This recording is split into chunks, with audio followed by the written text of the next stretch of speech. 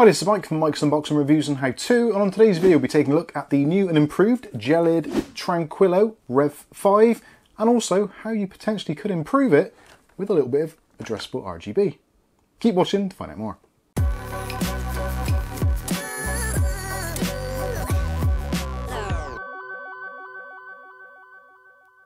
Okay, so in today's video we'll be taking a look at the Tranquillo Revision 5 from our friends over at Gelid. This has been sent to us free of charge for review purposes. They haven't asked us to say anything, just try it, see what we think, and report back to you guys, which is exactly what we're going to do.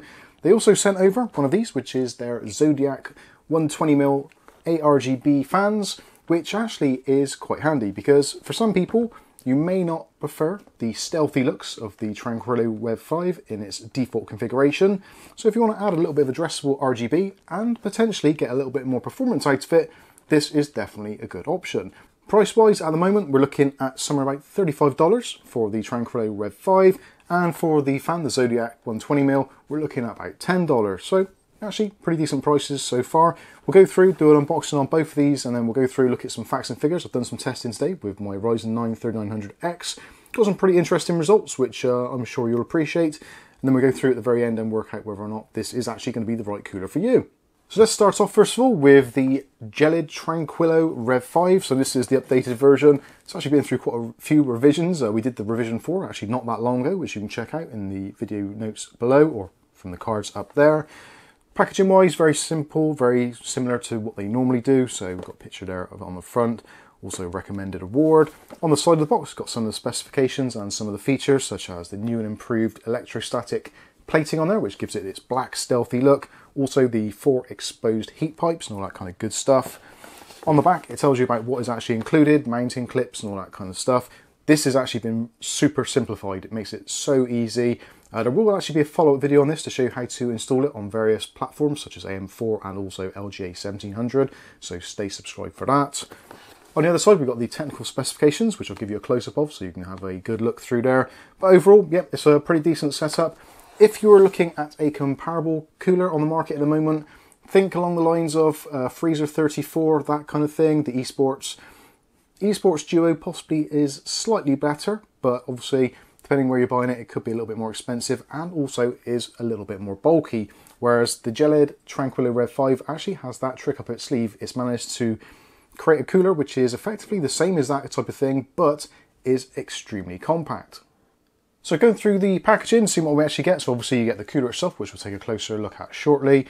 With the mounting system, everything, like I said earlier, has been super simplified. And for those of you that are on the AM4 or AM5 platforms, or potentially even older, AM2, 2+, 3, 3+, etc., then you're going to have a very easy time of this. For AMD users, we've just got these 2 brackets, and actually it's really nice to see that all of the screws and the springs and tensioners and all that kind of stuff is all captive. So it stays in there, no losing these at all. And they're easily attached to the bottom of the cooler, just with 2 screws which are included. There's a little bag, they just screw onto the bottom. So 4 screws and pretty much you're ready to go.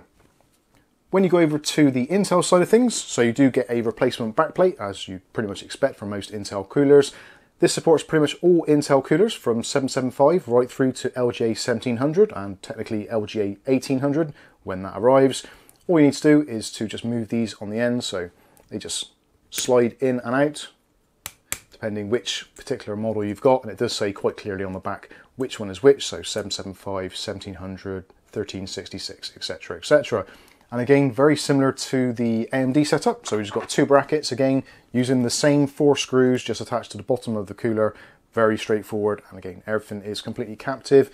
If you do need to adjust the arms slightly, they just move across very easily indeed, and again, it's all fully captive, so you're not going to lose any parts, which is great. Also included is an instruction manual, which is absolutely fine, although for me personally, I did find some of the print is a little bit on the small side, so yeah, it's got it all on there, but yeah, it is a little bit small. They could do with some zoomed in sections on there, but again, there's so little here to actually physically install, you can't go too far wrong. Also included in the kit is some GC Pro thermal paste and also a spatula for spread method, so yeah, that's great, nice to see that included. So let's take a look at the cooler itself. So as you can see, very compact design. I'll put the measurements up on the screen for you now.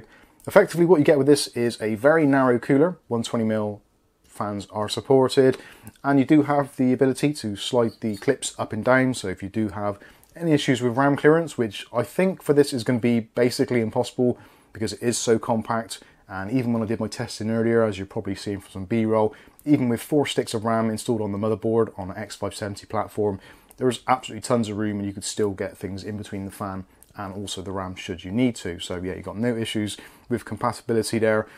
One thing I would have liked to have seen, going slightly off topic here, is the ability to have some extra springs included, so you could do a kind of push-pull mount.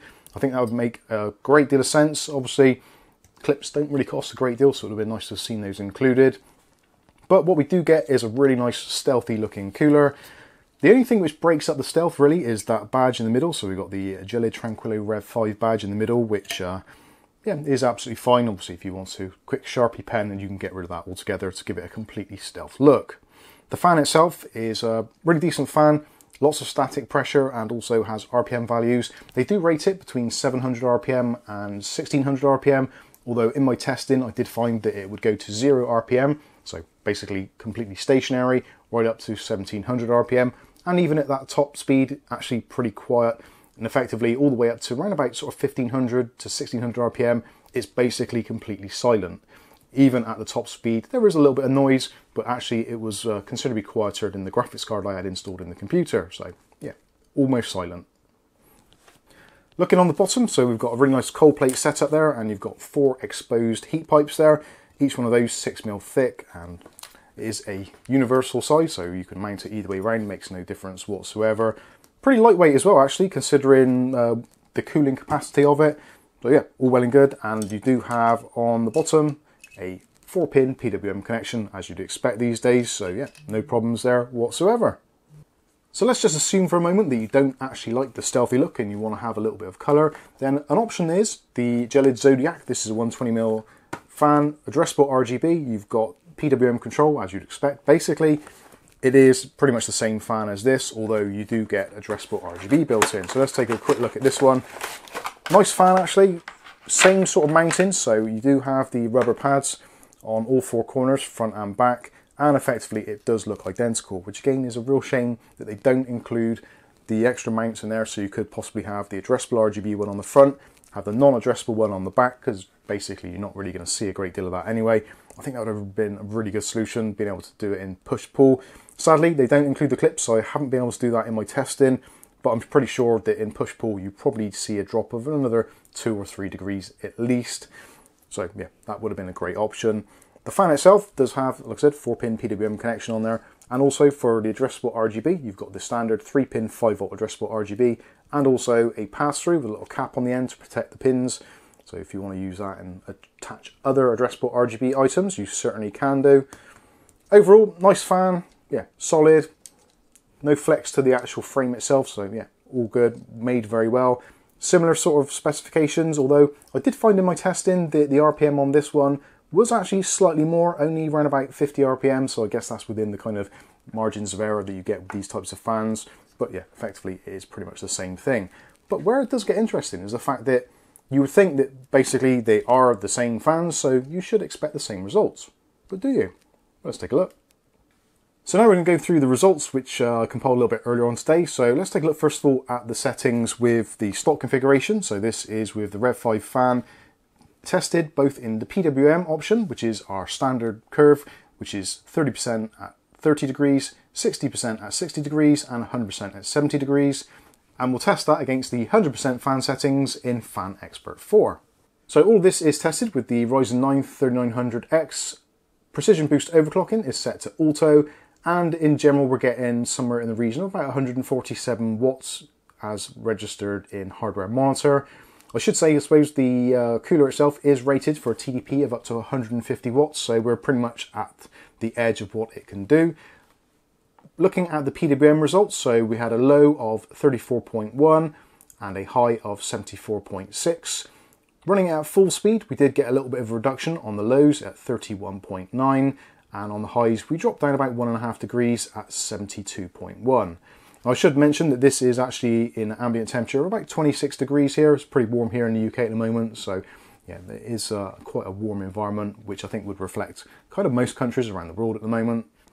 So overall, pretty decent results, and very much in keeping with some of the actual cheaper 240mm AIOs we've seen, and a lot of the 120mm tower coolers. A lot of them do all tend to perform in a very kind of similar way, unless you start going for ones which are either a dual tower or have got loads of extra heat pipes, which generally they do start costing considerably more.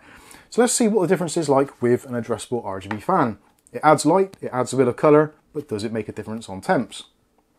So looking at the Zodiac 120mm on the Rev.5 cooler, we've got the PWM setting, 33.5, and the high setting of 74.6 degrees Celsius. So actually gained a little bit there, not a great deal, a little bit on the low side, on the high side pretty much identical. And if we run the fans at full speed, we get a result of 32.5 degrees Celsius on the low and 72.6 on the high. So again, very similar, almost identical. There's not really a great deal in it, although there is a very slight performance increase, which isn't always shown by the temperature. So let's take a look and see how the Cinebench scores did. So we've got 4 Cinebench scores here. This is just a 5-minute loop. First of all, we've got the PWM REV5 in its stock configuration, that coming with 18.18.0. Then with it set to full speed, we've got actually weirdly a slight decrease, although I suppose that is within the margin of error, looking at 18.155. When we switch over to the addressable RGB fan, first of all in PWM, we get 18.208, so a very slight increase there. And with the fans running at full speed, full tilt, we're looking at 18.248. So yeah, definitely an upward trend if you're going with the addressable RGB. So in my mind, you guys know me, I do like my addressable RGB, and if it gives us a few extra points in Cinebench, then all the better for it. So overall, I'm actually really pleased. Super, super easy installation to do. Again, we will be doing a separate video on that, although realistically, it probably isn't needed. It is so simple, but I guess some people might want to be interested in seeing that. If you are, don't forget to hit the subscribe button and the channel icon to be notified of future videos. So there you go. Overall, I think they've done a fantastic job here. I do like the stealthy look of the black electro plated on there, and the exposed heat pipes do seem to be doing a particularly good job. One of the more notable things of how well it does is actually the noise profile. Even at full tilt, the noise, yeah, so you can hear the fan, you can hear it moving air, but it doesn't have any annoying whines to it, and it's totally possible that you'd use it running it 100% all the time and you wouldn't get overly annoyed by it. Realistically, most people are just going to go with PWM and enjoy the silence where they can. But yeah, overall I think for the price, not too bad. If they could see a slight price reduction, bring it down to maybe $30, that would be ideal. Just to give it that upper edge. There's so much competition in the market at the moment, and with price differences here, there and everywhere, and certain reductions on, it's really difficult to work out what is the best value for money. Based on the recommended retail price, I think this is in a pretty good place. But what I think isn't important, what you think is, so let me know what you think about it in the comments section below. But for now, I've been Mike, this is Mike's Unboxing Reviews and How To, and hopefully we'll catch you in the very next video. Thanks for watching.